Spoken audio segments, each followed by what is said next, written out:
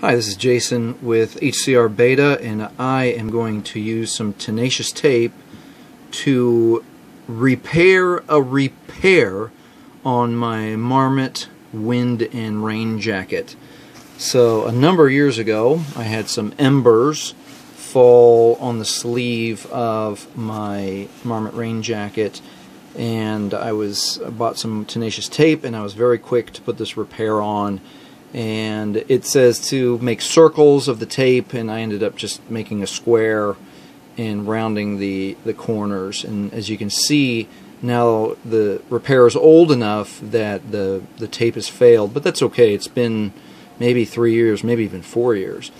So what the tape is famous for is that it says it's removable with no residue. So let's see exactly if that is the case. So I'm going to look for this corner right here, and I'm going to peel up the old Marmot. Oh. Uh-oh. So let's... No, that's going to take... That looks like it's going to take some work to get that off. Alright, well, I'm going to pause the video and come back. Alright, and that is why it is called Tenacious Tape. That is approximately 15 minutes of picking little tiny pieces of the tape off.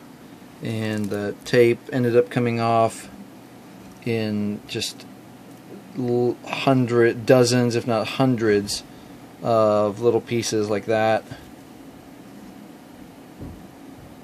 Why is it not? Come on, autofocus. So now I've got to take this sleeve, and I've got to go find something that, the other sleeve. I've got to go find something that will take off that tape residue, and we'll be back. Okay, I went and got my De-Solv-It, which is one of the world's best multi-purpose cleaners for adhesives, and I've sprayed it a little bit on a rag, and now I'm going to wipe, see if this residue comes off easily.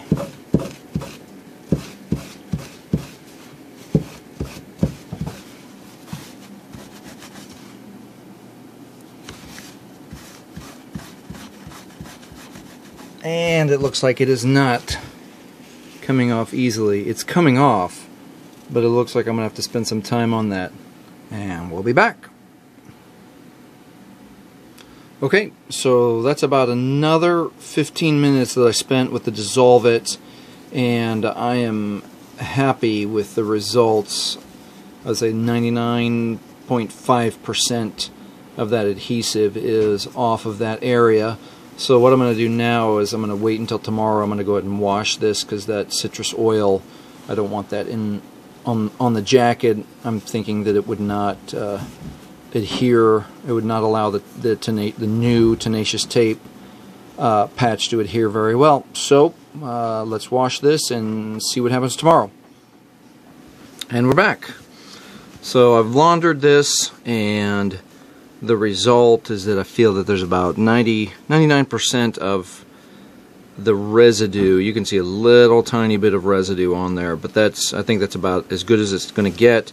I spent about 15 minutes picking off the old patch, and about 15 minutes with the De-Solv-It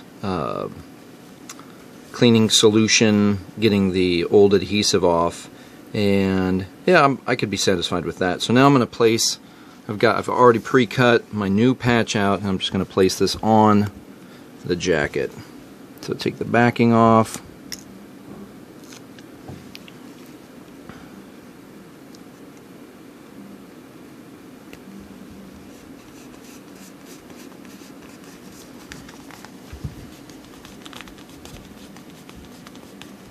I'm going to rub that in there so it makes really good contact.